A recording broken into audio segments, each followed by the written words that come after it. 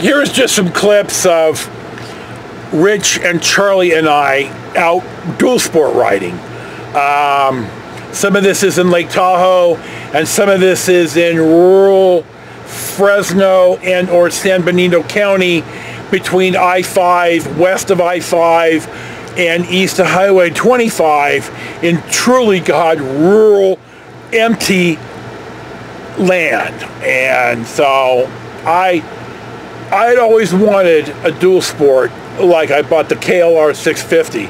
I dreamed about this. This is one of only two bikes that I really daydreamed about for a long, long time. Well, I guess I did daydream about a Trail 90, and bluntly, with Honda making the Cub 125 into a Trail 125, if I ever get my balance back, I swear to God I'm buying one. I just think that, anyway, so I have never bought a motorcycle that I've been disappointed in. Every bike I've ever bought, I knew what the capabilities were and weren't, and it was acceptable to me. So did I expect the Gold Wing to do 140 miles an hour and be a road racer? Of course not. That's what the Sabre was for. So I love the KLR. I mean, for a pure fun bike, it was the most absolute fun of any bike I've ever ridden, because you just ride anywhere. You know, you're in traffic, you split traffic, you ride over curbs, you ride through bushes, and by God, you get into some rural land. Charlie and Rich and I went out in the rural Nevada more than once and shot guns, and God, it was great. It was so much fun. And they're great to ride on the street.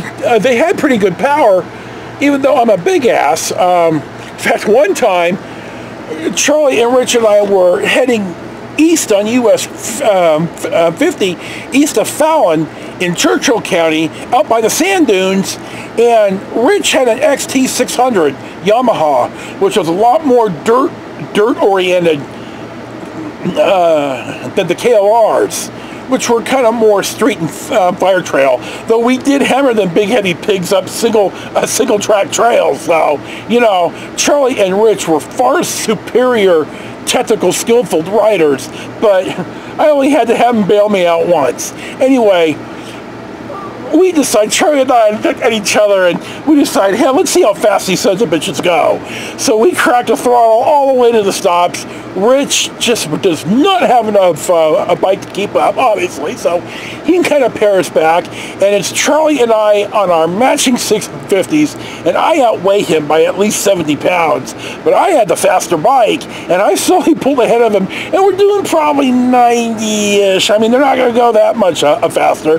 They're a single-cylinder bike. I mean, you know, you're only going to be able to thrash them so hard. But I remember that. And then we drove out because I wanted to find a fault line for the 1953 Fallon quake.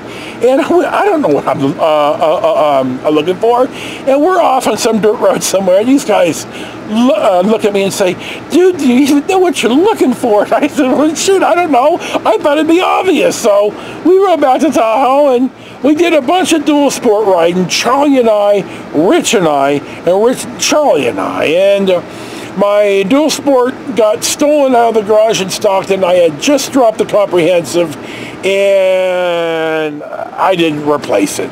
So that's just one of a million KLR stories. And thank you for watching Storytime with Joe. And there you go.